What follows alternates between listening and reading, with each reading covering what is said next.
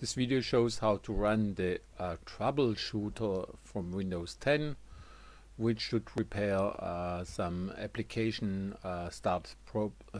starting problems when you're not able to start the Windows 10 apps or the Windows 10 store.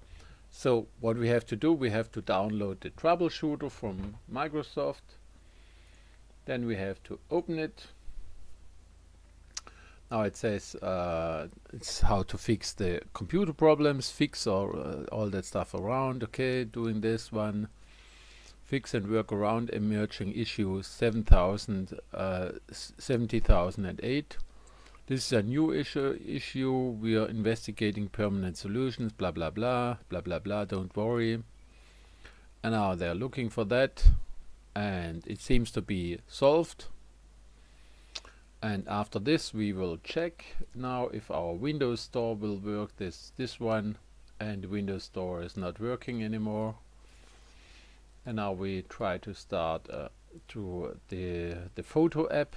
Default photo app doesn't work, and default video app also doesn't work.